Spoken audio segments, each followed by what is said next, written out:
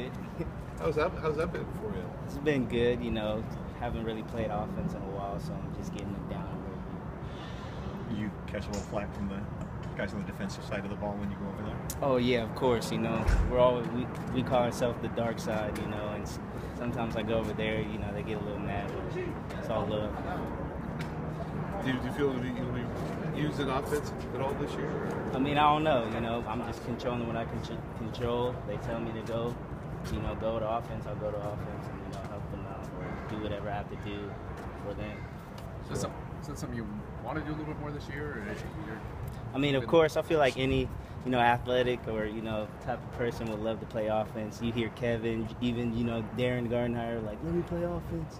But, you know, we always, it's like offensive guys think they're defensive guys and defensive guys think they're offensive guys, so it's cool. So you're recruiting any of those guys to come over and play defense then? No, not really. We're good with our guys.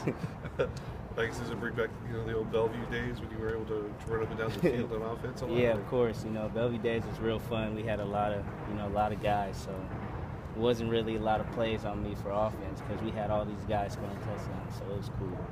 Got a little heated out there. I mean, I feel like where you guys want to be on defense right now.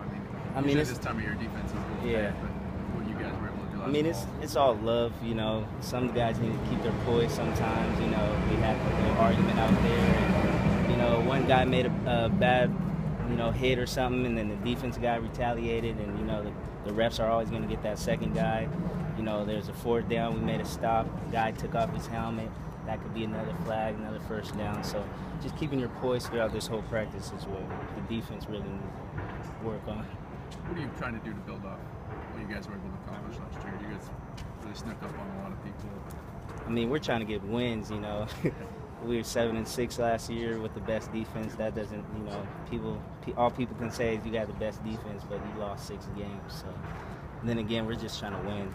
But right now, we're just thinking about the next day. So tomorrow we'll have film, lifting, get that settled in, and then Friday back to practice.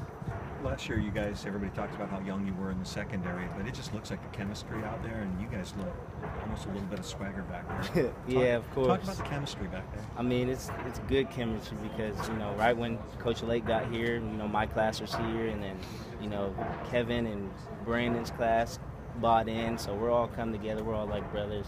We all do stuff on the like off season or after practice. We'll all go hang out, go to Wingstop or something like that. So, you know, we have a really good chemistry. But it also just seems like you know where every other person's going to be too. Just the mental side looks like exactly. It's all there. You know, watching film, and Coach Lake, you know, does a great job when we have our meetings. So what each person's supposed to do, and, you know, as a cornerback, they're trying to also learn what the safety does, and as a safety, we got to know nickel, cornerback, so we're all on the same page. When they run you off the corner, blitzing the quarterback, how much do you enjoy that? Oh, that's fun, especially when, you know, it's Jake out there. I love to, you know, try and get Jake because Jake's real competitive. So. McIntosh, man, like, it's obviously he got filled in pretty well last year. I mean, running a lot with the ones right now. We're losing out of him. I mean, he's doing great. You know, last year he did great. You know, still wasn't really good with the calls, but he's a real banger. Will hit anyone, no matter how big you are. If you saw last year, he tried to take on a Stanford O-lineman. You know, so he's not afraid of anything. And he's getting smarter and faster and stronger each day. Same with, you know, everybody else. So it's gonna be good. Yeah, you're pretty hard on a play last year, didn't you? Yeah, I think so. Kind of knocked me out. So yeah. You give him a hard time about that at all? Oh, of course. You know, we always do that. He's known for that. So we're like, hey, if you're in, watch out, man. Hit the other team, not us. What have you seen? It seemed like you and Chico have gone head-to-head a lot. One of the guys, Browning, kind of singled him out as one of the most improved guys out here. What have you seen out of Chico? Oh, Chico, you know, he's a real fast, quick guy.